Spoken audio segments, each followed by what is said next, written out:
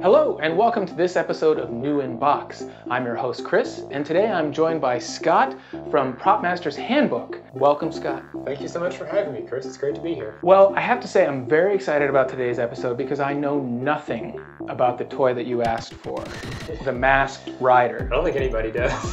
Masked Rider! Masked Rider!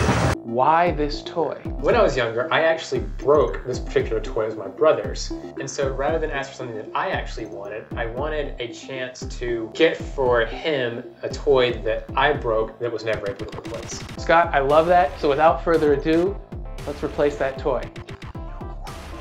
New in box, Black Rider Mask RX from 1988, made in Japan. Is this the right thing? That is the correct character. Whew. Correct uniform and everything for the one I broke. All right. Well, on a staircase. It was a staircase. It was a staircase. I wanted to prove it could fly. So this is the main guy. That is the main guy. I remember enough about this show. That's the villain, I'm pretty sure. Okay. Count Dragon. Okay, it's about an everyday kid, or is he? On a distant and embattled planet called Edenoi, a young prince named Dex is given great powers by his grandfather, the king, and is sent to the planet Earth to protect it from the advancing evil of Count Dragon and his vicious insectoids. Once on Earth, he is adopted by a kind family and learns to live as a human. That was a thing. It was. I don't know if I know more or less. Well, we've talked a little bit about it, and we'll talk more about it, but I can tell that you're dying to open it and play with it a little bit. So Scott, without further ado, do the honors. All right. There he is. Got the character and watch button.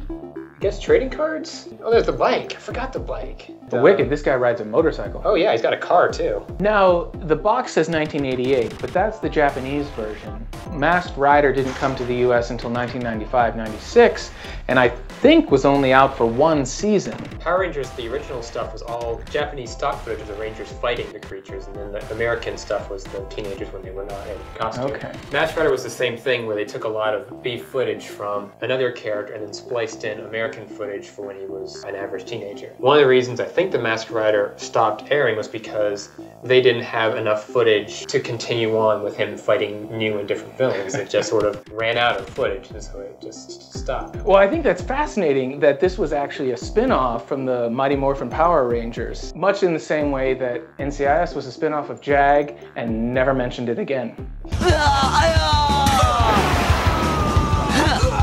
Why do you continue? Give up and go back to Dragon. He had an adopted human family, a brother and a sister. But he also had a little creature that followed him from his planet. Furbus. It was a teddy bear duck-looking thing. It sounds like a pre-Furby. With his companion Furbus by his side, Dex is ever vigilant, ready at a moment's notice to call on his powers to become Masked Rider. And the things that did stand out to me about the show was his bike and his car. He was down in his luck, he was feeling bad, he went off to a cave and he called these gigantic early CG bugs out of the ground, and they turned into his motorcycle and his car.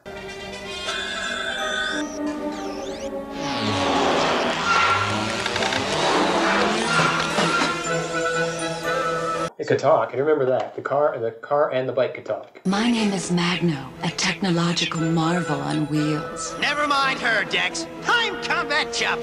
Wherever you want to go, I can get you in a zim-zam second. These are the things I remember, not the villains, not the action sequences, but these other ridiculous things about this show. It looks like, speaking of broken things, I think a piece of this old gold plastic may have broken off. You may have to get the super glue. Yes, I'm sorry. You know, I think there's a reason that it broke for you back then. Just a hunch before I break that. Let me trade you. Let me see this thing. No, wait a minute. That is super light. It's like blown glass. Let me just absolve you of any guilt that you may have from breaking that toy so many years ago. By throwing it down a staircase. None of it was your fault. Because they are delicate, to say the least. I would like to move this arm, but I don't know if it's supposed to move, and it might break off. All right, now that I've broken this again for you. I feel like I have to bring out something a little bit extra to kind of make up for it. So here is a set. There's a whole set of them. And again, I have no idea who these other characters are. I think we've got another version or two versions of the same guy. I know this is like a second uniform for him. I think this is the bad guy's second in command. I don't remember her name. I get the sense that these are more like display items than play items. So maybe that's where the company's turning it back on you, saying you were supposed to display these, not fly them down the stairs. But I still don't think it's your fault. Thank you for watching this episode of New in Box, and a special extra thanks to Scott for joining us today. Be sure to check out his channel, Prop Master's Handbook, where you can learn to make all of your favorite props from movies and television. So for now, we're gonna let Scott continue to play with these and hopefully not break them like he did last time. I thought we were paying that to the manufacturers. You're right. Please like us and subscribe below. So until next time, Rider Kick. Time for Rider Kick!